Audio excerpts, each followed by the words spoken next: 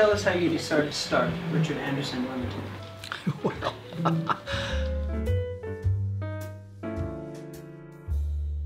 I think really it was a kind of mutual decision in that we both felt we wanted to start really a new business life.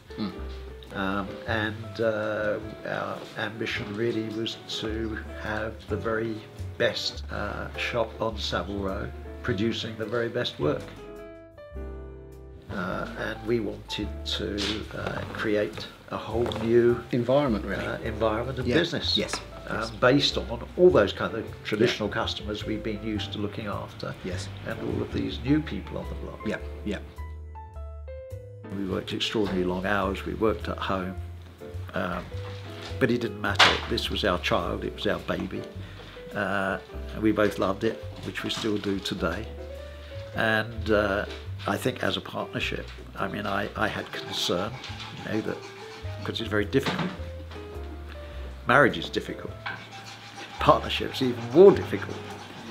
And we spent, you know, huge amounts of time together, but we've had the most incredible partnership because I can't remember ever having had an argument.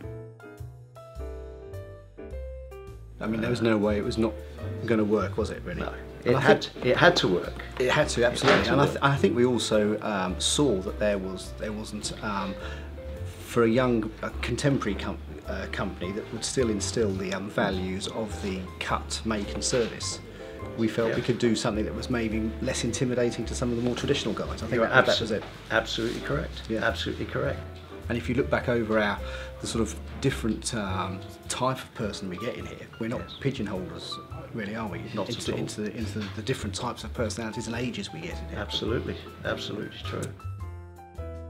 Savile Row is a mecca for bespoke tailoring. It's well known throughout the world. Customers come here for it, yes. Customers come here looking for it. And also, most of our customers from abroad who come here to London, whether it's on business or whatever, they stay in the hotels around this area. So it's easy for them to come in and see us. And we were known on Savile Row as well, weren't we, Brian, with both our sort of decades of experience in Savile Row. Absolutely. We were known here, so it was the ideal to get a place here, wasn't it? It was. Now, to get a premises on Savile Row is extraordinarily difficult. You know, the row is very short, premises don't become available very often. So we started our company. We didn't have a shop. Richard had a cutting board erected in the garage of his home. I managed to persuade a friend of mine who was just a block away from Savile Row to let me rent a desk and a chair. And then basically what we did was we went out to the United States where we had lots of friends who were customers and they gave us fantastic support. One of our customers knocked on the door, we opened the door and he said to us, what are you up to, you boys? And we said, well, we're opened our own company, we're going to make the very best clothes in Savile Row, we're going to have the best tailor shop on Savile Row.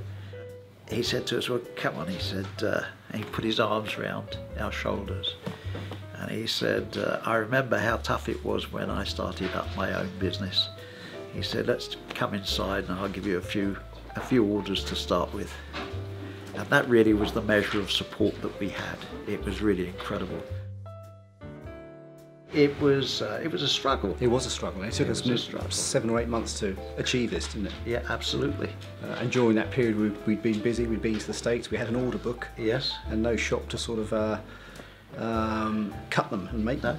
No, that's right. And that took time to build up. Yeah. When we were talking about opening our own business, we made a short list of about half dozen buildings that we thought we might be able to get hold of. This was the one was really our favourite, but at the time it was occupied. The people who were here before weren't really bespoke tailors. They were in the men's clothing trade and they had a bespoke business, but the bespoke business was not really successful. No. So as we had hoped, the premises became available, and we began here. We were like first time buyers, we could swoop. We did. We did.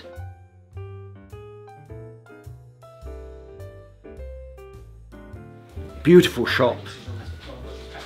18 months earlier, I mean, they'd done a complete refit here.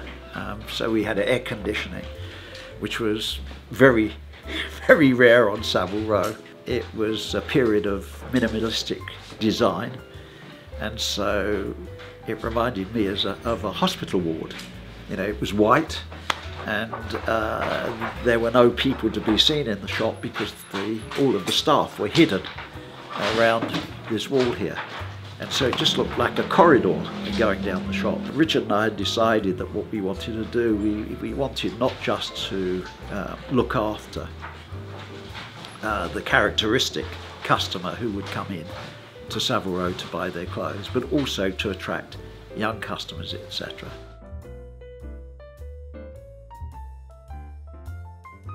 And then it was a case of really putting our own personality on the space, wasn't it? I mean, that's what we had to do. Yes, yeah. So we moved the cutting rooms so they faced out, didn't we? Correct. Or we put the cutting board so they faced out down the shop. Correct. For security and also for the customers to see us, which was good. We started getting some friends involved who sort of gave us some lovely antique rugs, some artwork as well. It wasn't a case of just going out and spending X amount of thousands on art to sort of dress the shop. No, it very much happened organically. I think, didn't it? yes.